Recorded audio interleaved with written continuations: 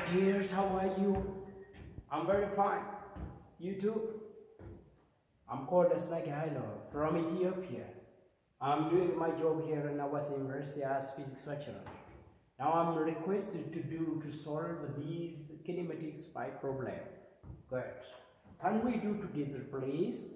Go ahead. Please come in. Rocket says. A ball is run vertically upward. Return to its starting point after 10 seconds. So we requested to find the maximum height of the ball can reach is, okay? Look, my dear, the solution.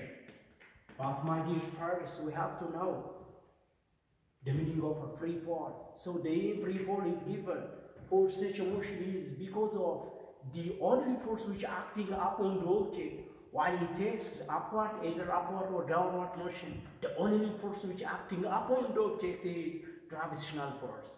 No resistance, no dissipative forces, no frictional forces which are acting upon the object except gravitational force. That's why free fall is given to such a problem. Good. Look, the total time is given, that is 10 seconds. But since there is no dissipative force, the time required to up as well as to downward is equal. That's why just consider the downward motion after the object arrives the maximum height. That is 10 seconds, 5 seconds. Let it be t is equal to 5 seconds.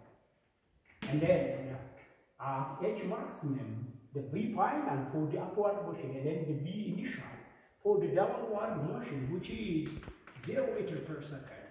And then we have acceleration due to gravity, that is 10 meter per second, scale of second, meter per scale of second.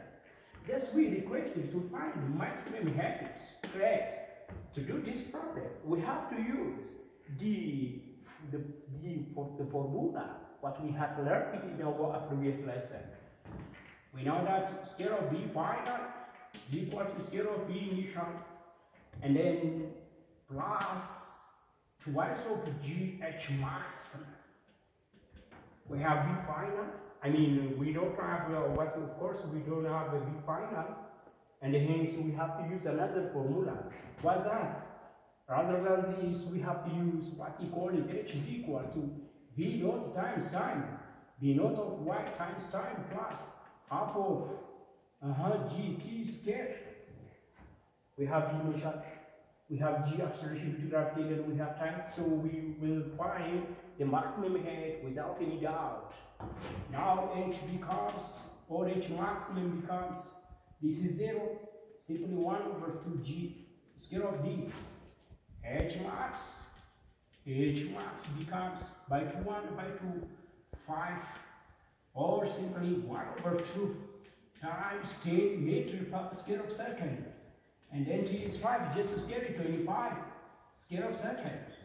And then scale of second by scale of second. And then by 2, 1 by 2, 5.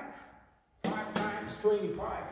Now h max becomes 125 meters. Great! Thank you for watching. Don't forget, you like it, and then subscribe, and then put your comment up on the box. Thank you.